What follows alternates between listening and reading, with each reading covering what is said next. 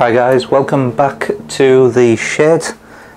Again, in this video we're back onto the mini Caterham and getting more done to that. So in this video we're going to be looking at making the suspension arms, or the wishbones, whichever you prefer to call them. And what I propose to do is to make them out of 8mm thick aluminium plate. And again, the book I have details the dimensions for these parts for the full size model, but of course this is a scale model, so I've scaled down those critical dimensions to suit the chassis. Anyway, so what I need to do is there's holes to drill through the thickness of that material, and then we've got the profile of the plate of the wishbone or suspension arm to mill out. Just talk you through some of the other parts that we're going to be using.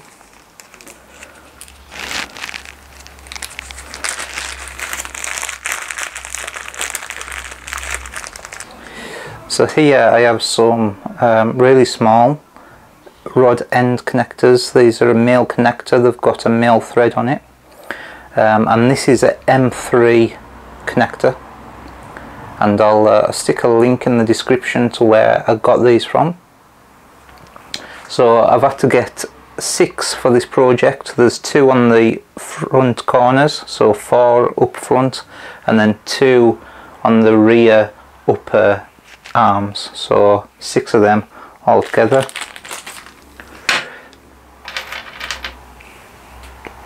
I'll be bolting the suspension arms in place to the bracketry using these M3 bolts, cap head screws with a nylock nut on there.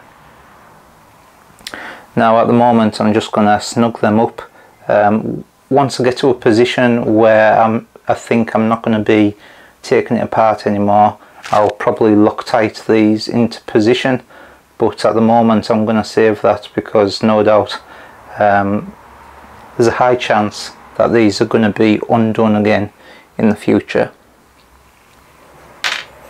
So we'll get on with it. We'll get these parts in the milling machine and get the holes drilled, and we'll machine those profiles in and then get them bolted in position on the chassis. So what I've done is I've got my machine vise set up. I've indicated this end of the jaws and that face, so that's where my 0 is set up on that corner, and I've centered my drill in the position where I'm going to be drilling all of the suspension arms. So all I need to do now is just, using a straight edge, push them against that edge and tighten it up.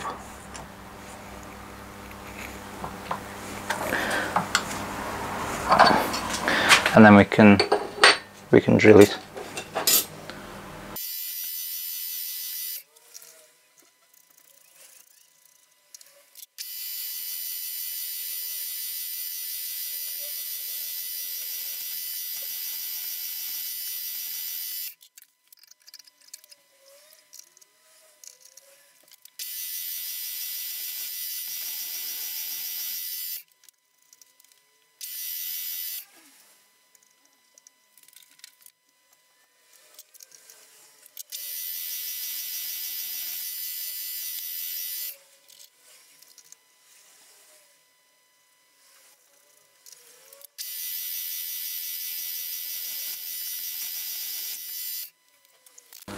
So I've got the holes drilled now, the 3mm holes in those bits of aluminium.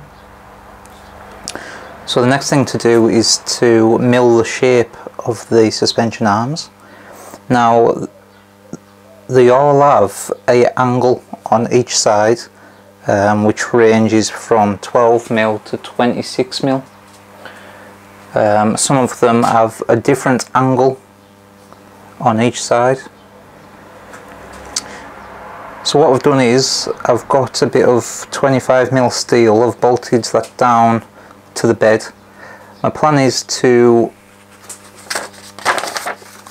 drill a series of holes using the X and Y on the DRO, drill and tap them, and then put a cap head screw in there. And then what that will do is it will give me two reference points that if I put a flat edge of the bit of aluminium up to the cap head screws as like a fence, that will set the angle that I'm going to cut along that back edge there. So I've got 5 holes to drill in this. I'll probably drill a couple more actually, just so I've got some to use to clamp the parts down, and also I might put a couple of extra holes in so I've got a square fence, so I can reduce the length on a square cut. So I'll do that now. Drill these holes. I'm thinking M6, so I'll get that sorted.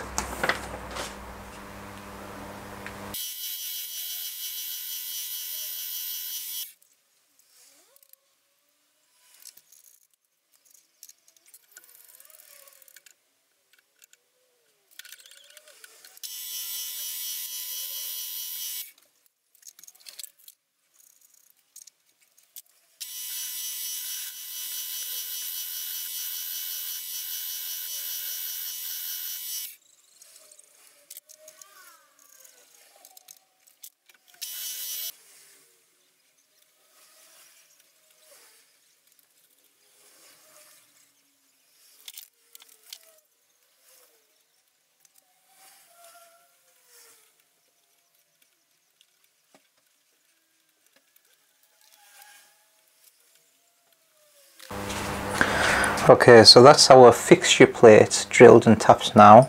What I'll do is I'll just explain to you the idea behind this. So there will always be a cap head screw in this position. This is our 0, 0 position. So here we have 4 optional bolt positions, and the idea is these are 4 different angles or different spacings for the different angles we need to cut on the suspension arms. So the idea is that I can then put a part against the 2 screws like that. I can then cut in the direction of that axis to get the right angle, and I can flip it over and cut again. Looking at it now, I probably do need another hole around here somewhere, just so I can clamp that down without it obstructing the path of the cut. So I've put that extra hole in there now, drilled and tapped it just for the clamp to bolt down to. I got my first bit of material in there to cut, and I don't know if you can see on there, but in this corner I've just marked a back mark, and the idea is I'm going to keep cutting this angle until the cut intersects that back mark there, and then that'll be that angle finished. We'll flip it over and we'll do the same until we reach the back mark.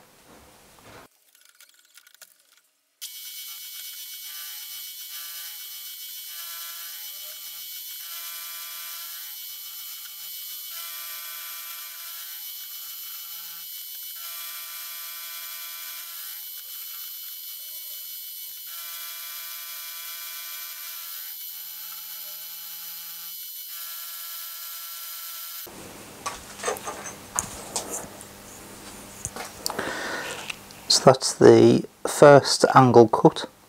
So what I'm going to do now is I'm going to move this screw to the position just beside it there, and then we'll get the angle on the other side cut. There's 2 different angles on this item, so we'll get that sorted.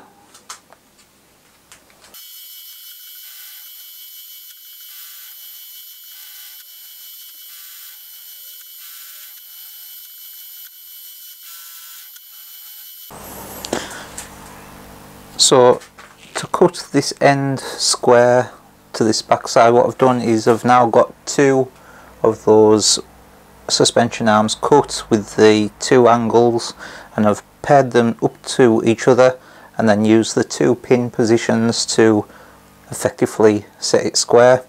So we've got the pointer to take off this, so we have a flat end, and then we'll switch them and we'll do the same for this one.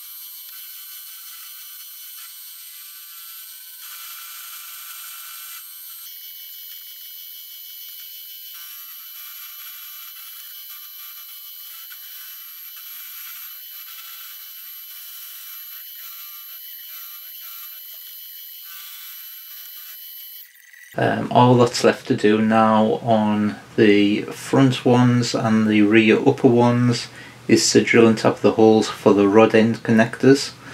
So that's the next thing to do. Then on the front ones we've got some machining to do for holding the front shock absorber, and also we've just hacksawed out the middle of the upper front wishbones, so I'm just going to clean that out on the milling machine.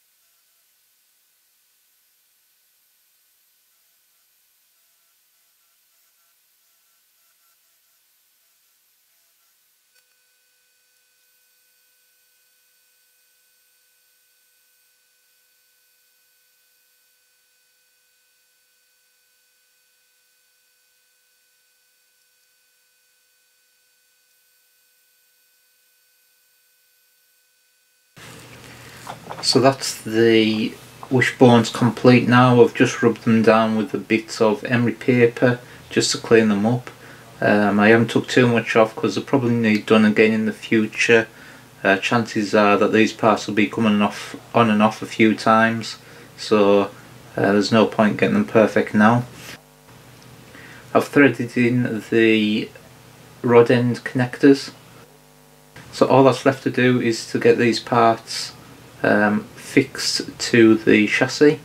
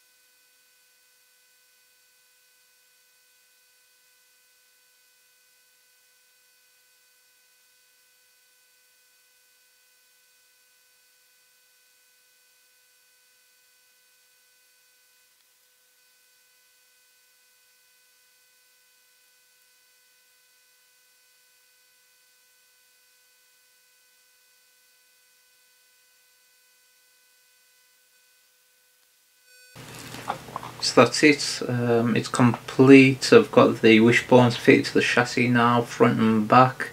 Only issue I've found is that there's a few welds that are restricting the movement, so I'll probably just use a file and remove a bit of welds just to free them up.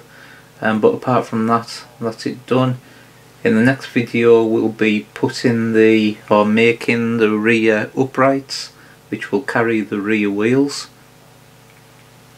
Hopefully wherever you are, you're staying safe in these challenging times. But for now, thank you for watching this video. Please subscribe, like and comment, and I'll see you again next time.